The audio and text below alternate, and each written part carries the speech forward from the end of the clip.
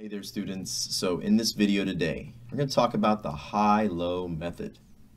A very important method you must know to separate your costs, fixed costs and variable costs, or what they call mixed costs. So this is a way you can separate your mixed costs, which is a combination of variable and fixed. High-low method though is a certain method you must use in this class. There's going to be a lot of questions on it. So basically it revolves around activity and costs. So that's a stupid joke there. But it's actually about activity, mainly. So let's take a look here. 5 easy steps in the high-low method. Write these down. This will help you with each problem. You got to follow these steps to get the answer. 1, you're going to find the highest activity. Activity could be anything. Units produced, calls made. There's a lot of different types of activities. You'll see in the next example here. But activities. 2, you're going to notate the cost, all right, of that highest activity. You find the highest activity first, then you write down the cost of that activity. Second, you find the lowest activity, notate the cost of that low activity. 5th, plug it into the formula. So what's most important here is that you're looking for the activities first, and then you look at the costs associated with it. The real big point here is that even though the activity is high, it won't always produce the highest amount of costs. Same with low. So always look for the activity first, and then look at the cost associated with it. Let me show you here. Okay, so let me give you a little example here. So I'm going to set it up for you. Here's the columns you need. Month, calls made, we're going to use that, and costs. Calls made will be your activity. Costs will be your costs. So for the month here, January, you'll have 100 calls made, be $2,000. February, you made 425 calls, and it was $8,000. March, 500 calls, $7,500. April, 200 calls, $1,500.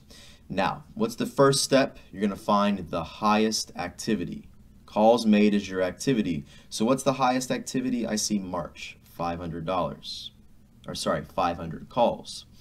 And your cost associated, $7,500. Now what's your lowest? Now again, don't look at the costs, right? Look at the activity first. I see lowest activity is January, 100 calls. So that means that $2,000 was the cost. But see here, notice April, the costs are lower. Doesn't matter though.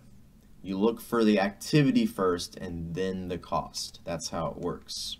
So how do we plug this in? Well, here's the formula. Write this down. High cost minus low cost divided by high activity minus low activity. Now we're going to plug these numbers in. And so this is going to equal what they call your variable cost per activity. So let me show you here. Let's plug it in. $7,500, right, was your high cost. Hopefully you wrote that down. Minus your $2,000 in low costs. Then divided by your activities, right? 500 calls were made minus 100 calls. And that equals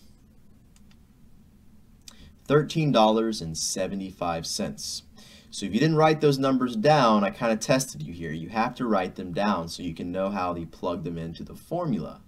So rewind the video if you need to and write down the numbers I designated so you can see why I plugged them in here. High cost minus low cost divided by high activity minus low activity. So there's your variable rate, $13.75. That's the variable rate formula for high-low. Now let me show you how to get to fixed costs. How do you calculate fixed costs? Well, take your total costs at the highest point.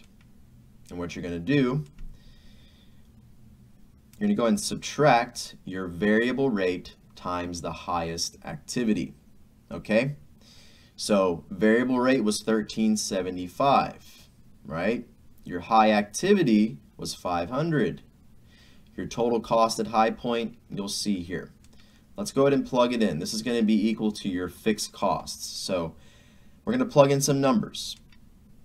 Take that $7,500, right? Remember, you wrote that down. That's your highest cost. Then we're going to subtract here our variable rate, $13.75 times 500, your highest activity. That's how you get your fixed costs here. And we get $625, okay? So your fixed costs were $625, your variable rate was $13.75. We're going to use this now and plug it into the total cost formula. Let me show you.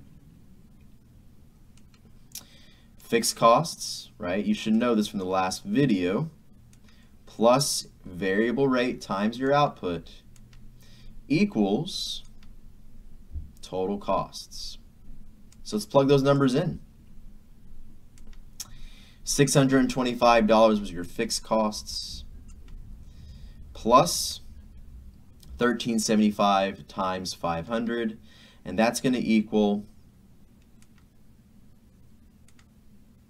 $7,500. So that's your total cost there.